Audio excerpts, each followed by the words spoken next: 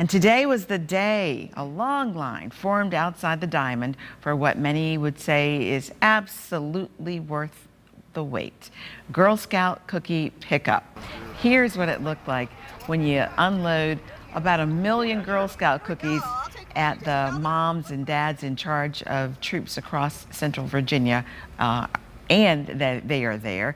The Girl Scouts say in the past they have seen U-Hauls come up to grab the cookies, but mostly they saw minivans and a lot of pickup trucks. So today is cookie delivery pickup, and what you see around is over 100,000 cases of Girl Scout cookies, and that equates to 1.1 million packages of cookies that our incredibly talented Girl Scout entrepreneurs have sold. They pre-sold them in January, and today we pick them up, and then girls go out and they deliver the cookies to our customers.